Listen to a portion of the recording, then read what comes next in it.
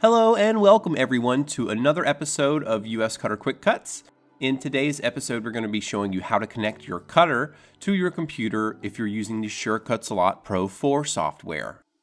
This video will show you how to use the USB settings to connect your vinyl cutter and ensure that your connection works. Let's go ahead and get started inside the USCutter Pro 4 software now. Once inside the software, we want to go all the way up to the top to the drop-down menu toolbar and select the cutter option. Inside the cutter drop-down menu, we want to highlight the My Cutter option. That will open another menu that will show you the Manage Cutters option as well as any other cutter that you currently have installed. We want to install a new cutter and I don't have any installed right now, as you can see, so I'm going to select the Manage Cutters. And this will open the Manage My Cutters pop-up window. On the right side of this pop-up window, we can add a machine. Starting with the top option on the right, we want to select the company brand option and select our machine from the list. All of our machines can be found under USCutter except the Prism Cut. So I have a Titan 3 for this example, so I will be selecting the USCutter option and then the Titan 3 from the list. Once you have your cutter selected, you just want to click Add to the list. It doesn't worry about the specific model size or anything like that.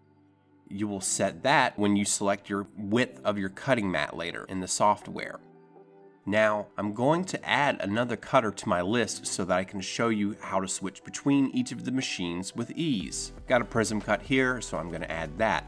The Prism Cut actually connects through Wi-Fi as well as USB, and if you'd like to see how to connect through Wi-Fi, we've already made a video about that, and I'll link that up here and also put it in the video description below. So now that I have my machine added, the next thing I need to do is test the USB connection, and then we can start cutting.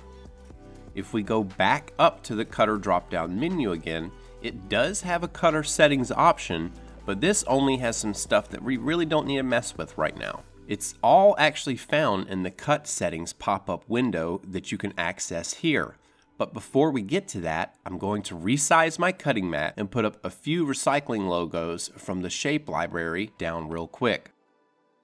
To resize the cutting mat, I will just go back into the Cutter drop-down menu and then select the mat size option. I'm then going to input a custom size of 24 inches by 24 inches and then put down my designs.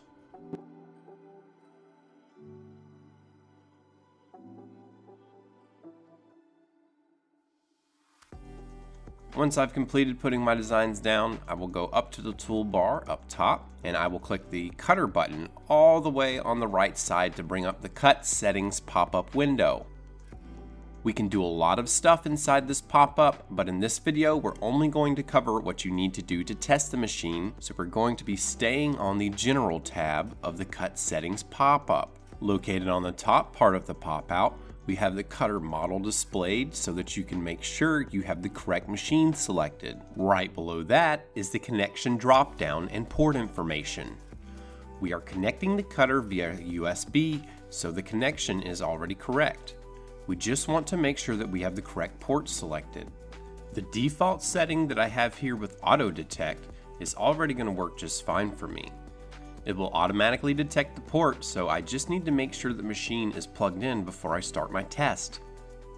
With everything plugged in and powered on, I will then hit the test button, and then if working correctly, you should see a little movement on your machine like this.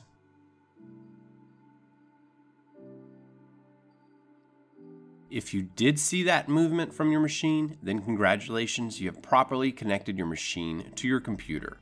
If you didn't see any movement out of your machine, it could be that you have it in offline mode, possibly to where you can still move it around and then set the origin point. You could also have maybe too many USBs already plugged in and it didn't recognize it. So you can try unplugging everything and then giving your computer a restart and then plug in the machine and then test it and see if it works.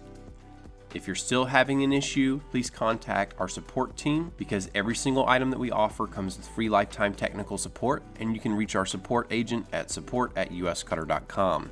Thank you so much for taking the time to watch this and have yourself a wonderful day.